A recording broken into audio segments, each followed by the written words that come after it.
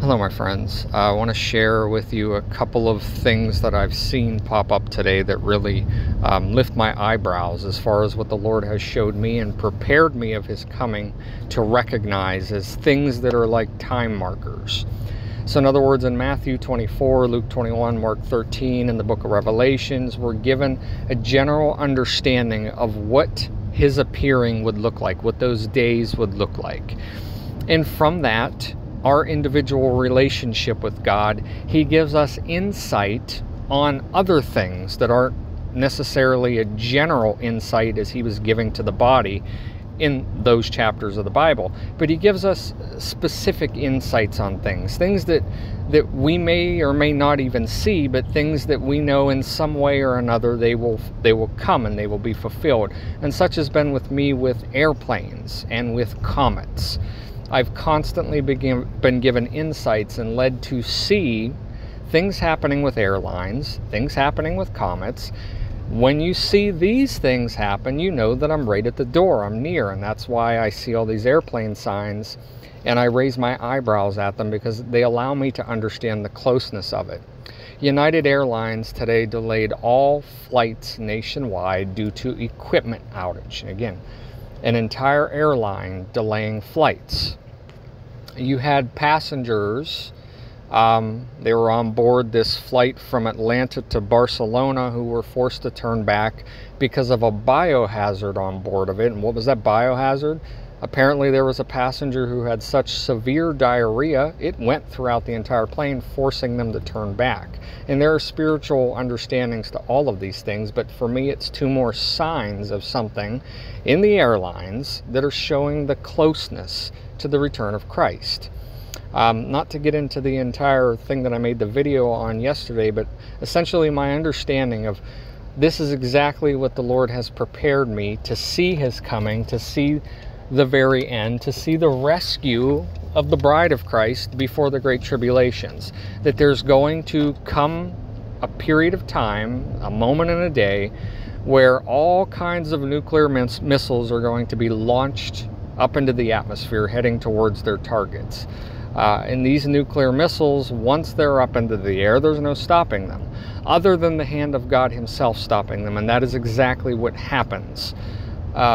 Whenever the nuclear missiles are just about to hit the ground, the Lord stops all time, all physical movement, but we remain conscious during that stoppage of time. We're able to comprehend to some extent what is happening, although everybody is essentially in shock.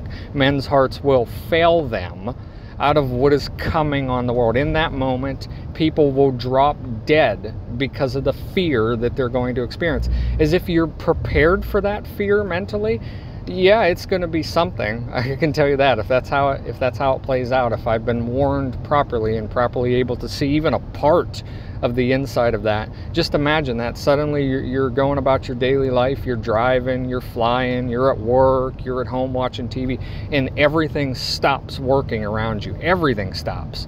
But it's just you and you're conscious looking around. Imagine what that would be like. And even if what I've understood of it is just some kind of a broad part of what that's going to be like, you can imagine those who have not been prepared for that moment at all. Many of them would drop dead in terror. That's just a human response to something like that. But those of us who have some form of preparedness, we're immediately going to recognize what's happening. And that's how you are prepared to meet the Lord.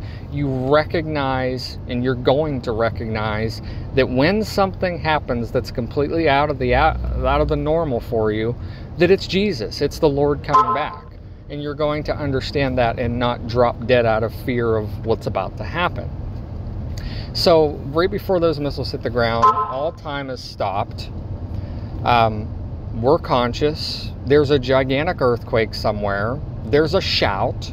You see the dead given new bodies going up to New Jerusalem, to the ark where the covenant is. Jesus Christ is the covenant.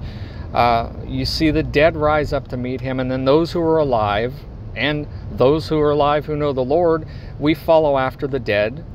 We go into the ark. The Lord shows us to the entire world. And then the door closes as He reveals to all of those who did not know Him exactly that He never knew you. And that's why you're not going under that ark with him.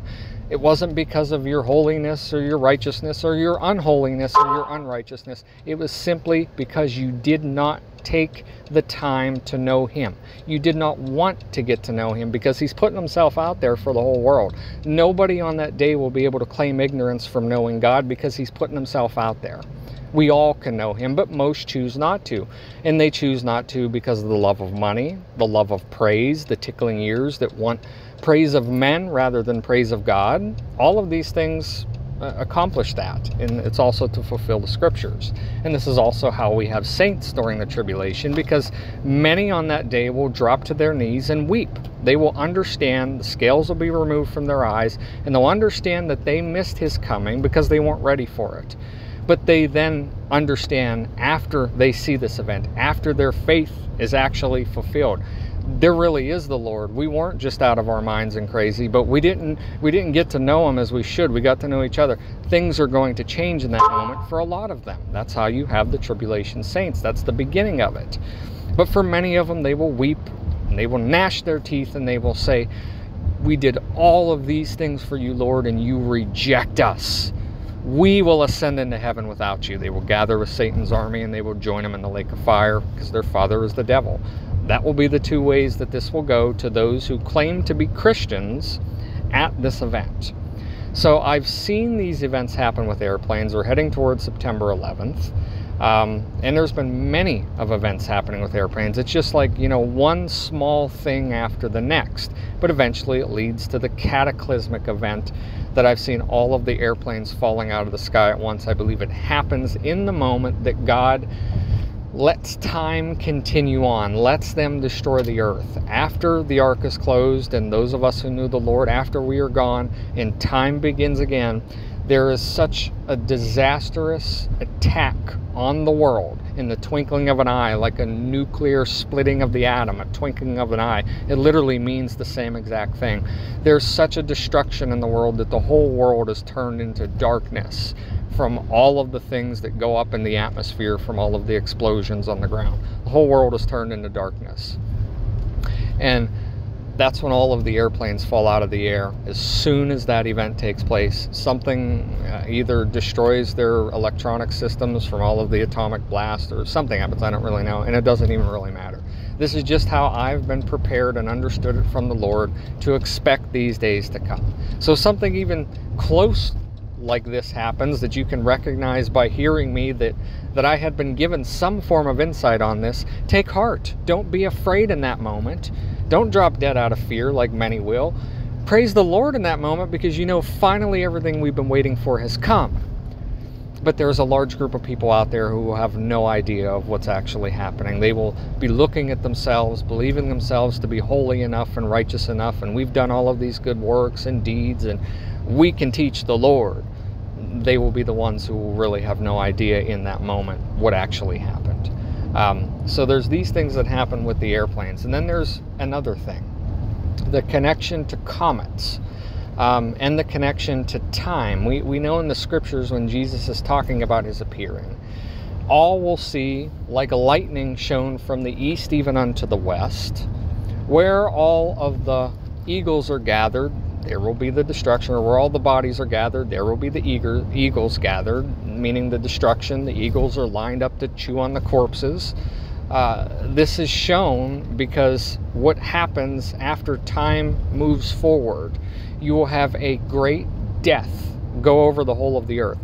A third of the population dies from that, from the explosion itself, from the radiation sickness, from the famines, from the disease, everything that happens after that, until Satan regathers the nations again and forms the new world order, essentially. What they've always wanted, what the people of the earth have always wanted to have followed Satan. They will have their opportunity to have that.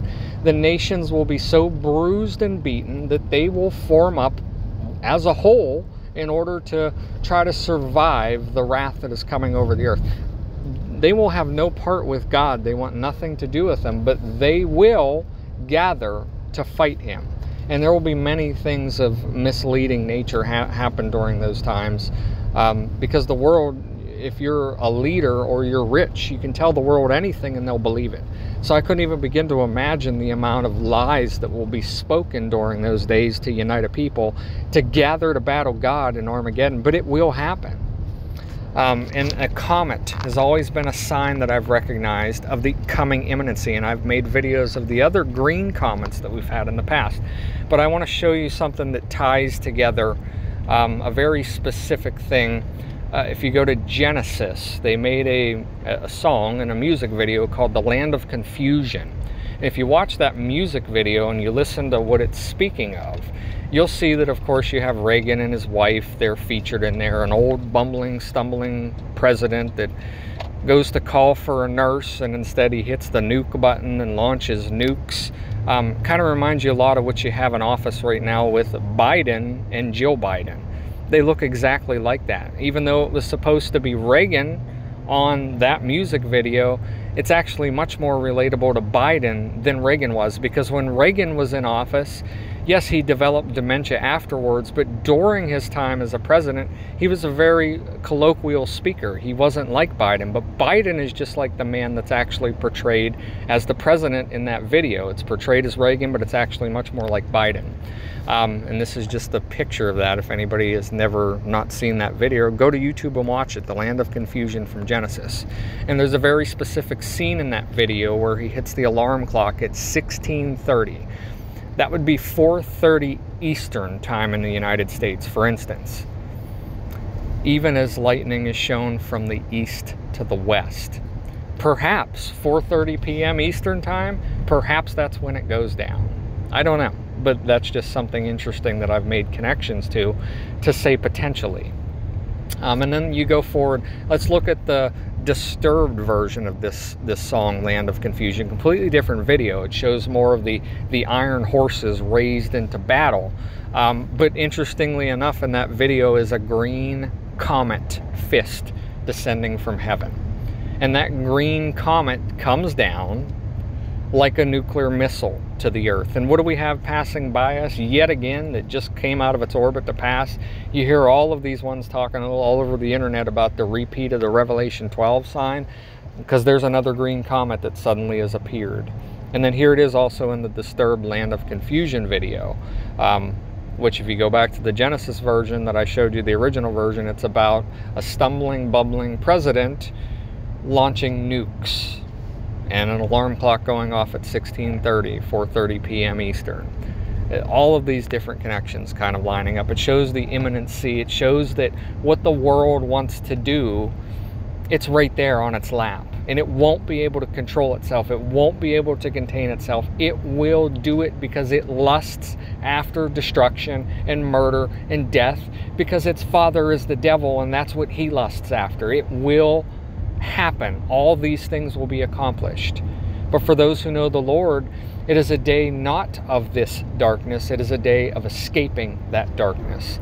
Just as Israel, just as the Hebrews walked as God parted the water, and then he let the water come back down and crushed all the Egyptian soldiers. That's the same thing that happens at the rapture. We go into the ark, heaven opens up, we go up, we go in there, the door to heaven is then closed, and then the flood waters come back down over, just like what happened then. It's no different now, only it's just different events that are happening. But it's the same context. God never changes. How he operates never changes. And thus what he has done, he will do again. And for our sake, it's in the future. And then if you look at this, immediately after the distress of those days, the sun will be dark and the moon will not give its light, and stars will fall from the sky and the heavenly bodies are shaken. Perhaps it's the nuclear missiles that come down, followed by a comet strike. I don't know. I don't know exactly what that's going to look like, but I'm just sharing with you how I've been prepared to understand whenever Christ actually comes, that we're actually going to see it. It's actually going to happen, and you know it because the world is lusting after the destruction of it. You don't need to look back like Lot's wife at the physical things in the world, like physical Israel, and put signs to it like God is there and working there. They want no part with God. They're cut off. Physical Israel is cut off. That's why we have New Jerusalem, which is in heaven. But the teachers of the law, none of them can understand this. So I just wanted to share these different connections, especially as we're now in September, and you can just feel the imminency of this event, because everybody now is beginning to say and speak about it and understand something is coming. The whole world, the lukewarm believers, the people who actually know God, when we're all saying the same thing, that it is coming, you can rest assured that it is, because God puts that spirit in all peoples. All peoples. Says the prophet Joel, says repeating Paul in Acts. It's on all peoples to understand that the end is coming. It's not hidden. And thus, when you see all of these events taking place, you know that it's truly right at the door. It's right here now. We don't have to wait for it long. And we're going to witness these things, or things like them, begin to play out over the earth. God bless.